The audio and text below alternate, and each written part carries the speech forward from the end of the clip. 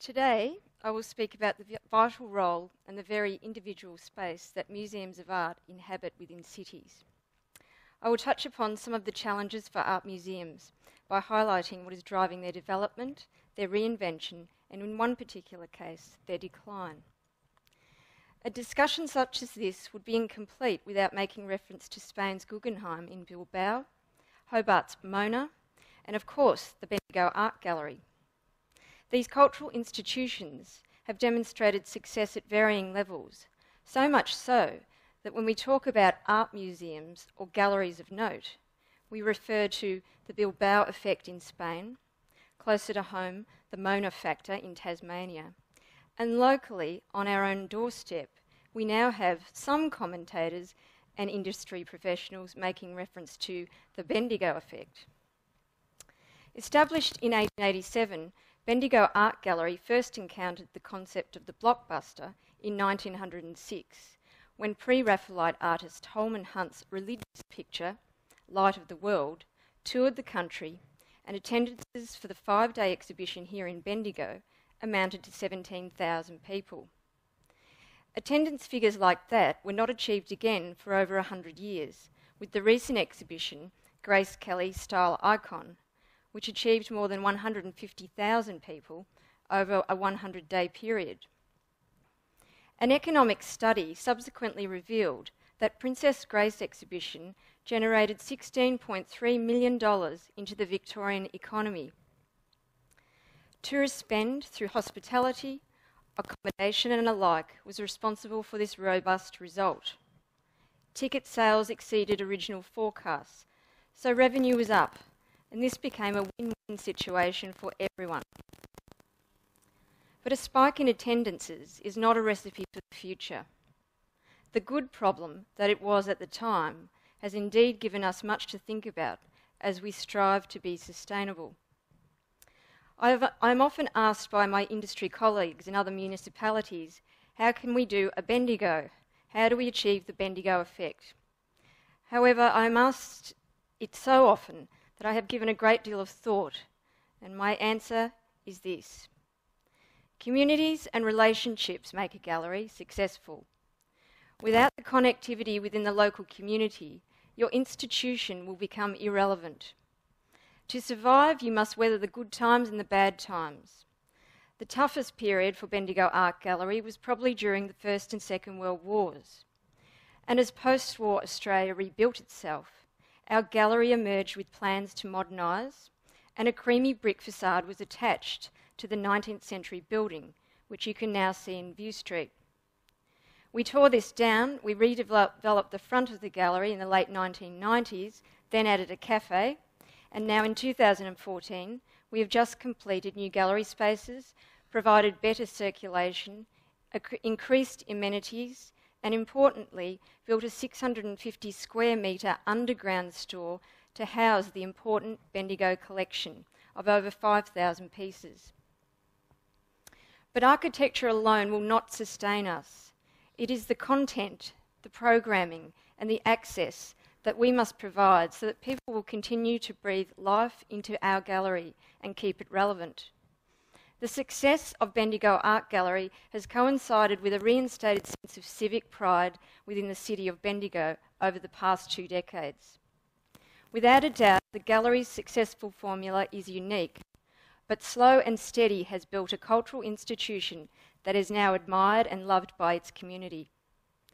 It would be fair to say that the gallery is not part of every Bendigonian's life, but certainly its aura and presence will be felt for decades to come, and the once irrelevant and invisible gallery has managed to capture the imagination of locals, of Melburnians, reaching further afield into the subconscious of ordinary Australians. The Princess Grace exhibition helped us achieve this. If you mention you are from Bendigo to a person in Sydney, for example, they may reply by saying, "Aha, yes, you have the bank and that marvellous gallery." But what has driven the reputation and profile, and how can a cultural institution remain relevant and survive in a technological age, a postmodern era, and indeed this 21st century, when others are struggling to be relevant? So we're travelling to Detroit. We're going to look at the Detroit Institute of Arts Museum. When a city is declared bankrupt, in fact the largest municipal bankruptcy in the United States history with a debt of $18 billion, where does this leave the Museum of Art and its valuable collection? The thought of disposing of a city asset such as this is unthinkable.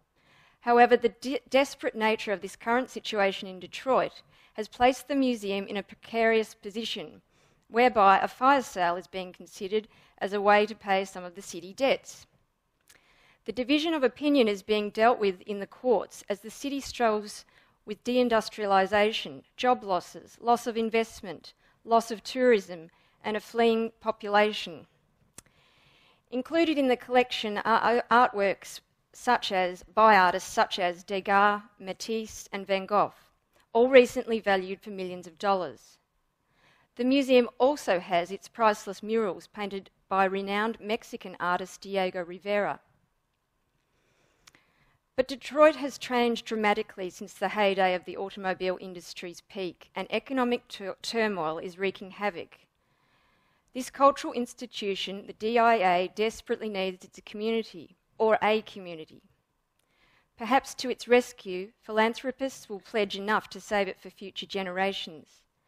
Supporters and community leaders are saying yes to the preservation as the negotiations continue. It is an extreme case, but can the museum save the city? And the city save the museum? Bilbao in Spain, so we're going to the other side of the world. Today's public definitely knows about the Bilbao Guggenheim since its opening in 1997. It has attracted millions of visitors. Once again, the process of deindustrialisation and transition to a service city was the driver behind plans in the 1980s that would support the subsequent investment in infrastructure and urban renewal. Located on the Bay of Biscay, Bilbao is the fourth largest city in Spain. By 1991, with new designs for an airport, a transport system, among other important projects on the drawing board, the city planned to build a first-class cultural facility. And by 1997, the Guggenheim Museum in Bilbao had been realised.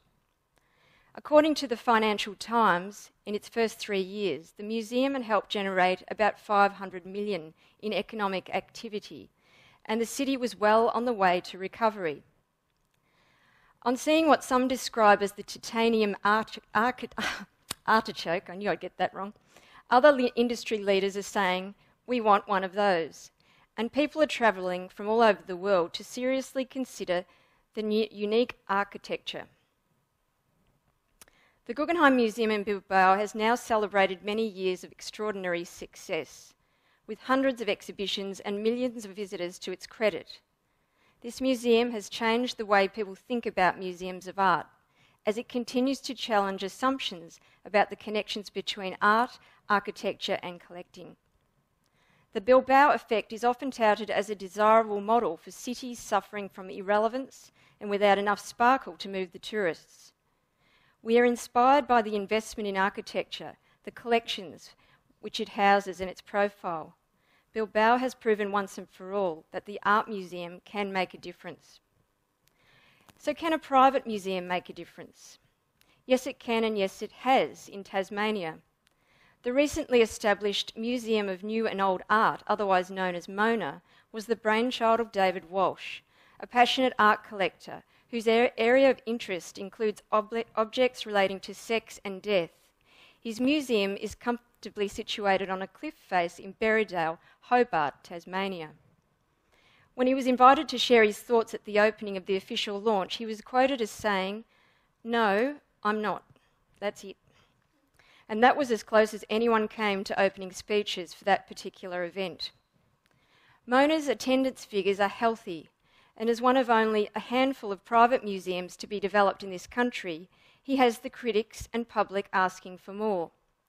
Will this museum become a viable and sustainable business in the future?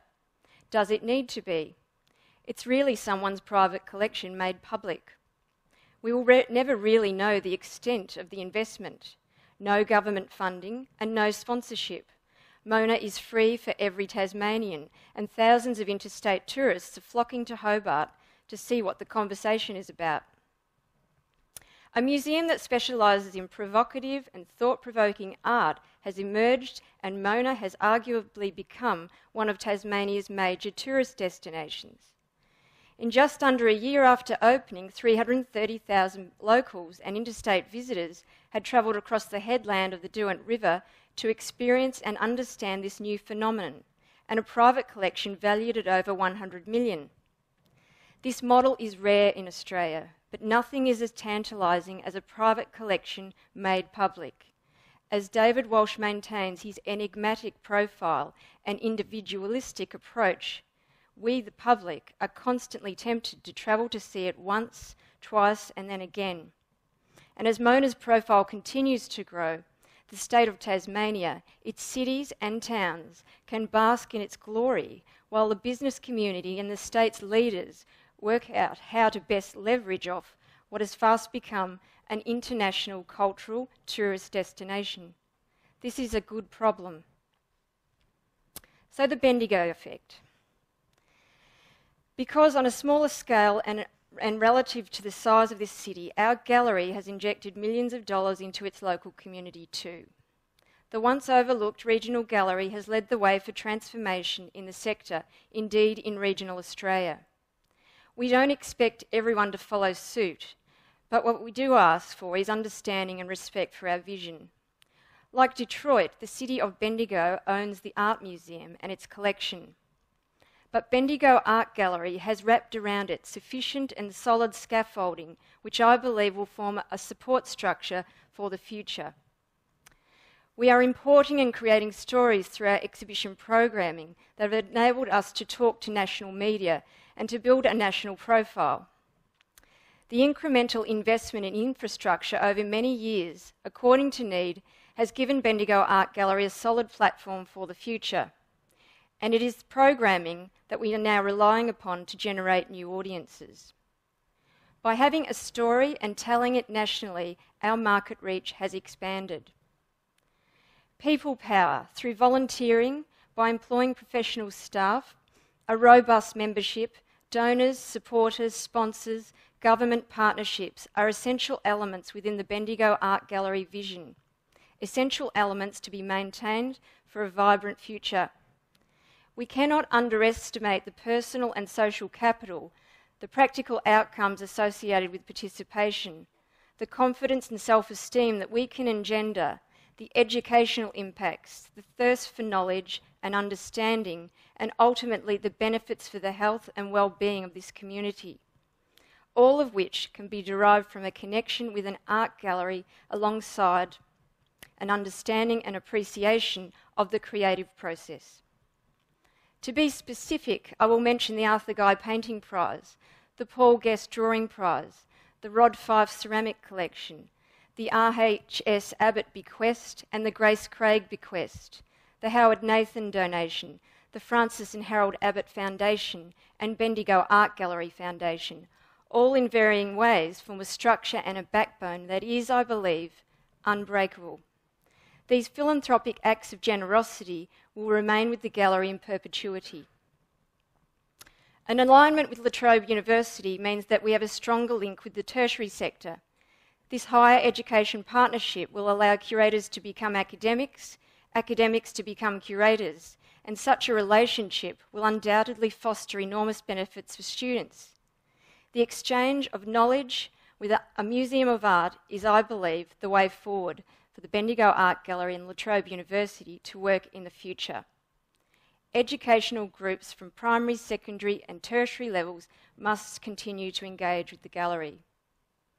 And lastly, to stand out from the abundance of museums and galleries within Australia, particularly from a regional perspective, Bendigo Art Gallery needed to find a point of difference. We couldn't compete with larger museums in a budgetary sense. However, we realised very early that if we had the capacity to attract the same level of publicity and our product was compelling, we would succeed. Whilst the permanent collection has always offered an eclectic and considered experience for our visitors, international exhibitions were introduced into the program more than a decade ago, and the gallery has led in this area with great acclaim and firmly positioned itself as a leader in the sector. Tourists, day trippers, short break visitors flock to our exhibitions and come for repeat visitation. One person recently said, "It didn't matter what was on, I will be back," because the exhibitions are always a delight. If you see streams of people walking from the Bendigo station making a beeline for the gallery, taking all the parking in the QEO, booking out our accommodation, booking out our restaurants and our cafes, it may be perceived for some as a problem, but again, it's a good problem. Tourists spend money. They provide commercial activity which enhances confidence and optimism for a city. We know that the social benefits of having a museum of art within a community are great, and yet they are immeasurable. The intangible benefits are unconvincing for many, so we have a tendency to default to the economic argument, and this gives us a measurable case to go forward when we are trying to convince government, community leaders, potential donors, sponsors, and our public of our worth. But as we cultivate culture and sell it for its economic potential only, we are not creating a sustainable model for the future unless we underpin our vision with the community and mirror the aspirations of our city. A building that will adequately house the collection is important, and yes, there will always be the potential to generate income and economic benefits for the community. But build an organisation that a city can feel proud of, that the people can own. Base this on the premise that art and cultural heritage doesn't belong to the city the way a fleet of council vehicles does. It belongs to the people. Irrelevance is death in my industry. A museum of art should be a hub of creative thought, a place for dialogue and debate. It can provide a window to the world through its education, and it can look at the past, look at the present, and look to the future. Importantly, it should be a cultural institution that makes its community proud, because civic pride and self-esteem are the keys to a happy and healthy city. And lastly, you are only successful if someone knows about it. So don't be afraid to tell your story, your local story, nationally. Take your story to the nation and link the organisation to an international network, which is what we've done at the gallery. Think big, have a can-do approach, and importantly, don't be afraid to think outside of the original charter that brought your organisation into being. Only then will you start to survive in the cutthroat world of museums. Thank you.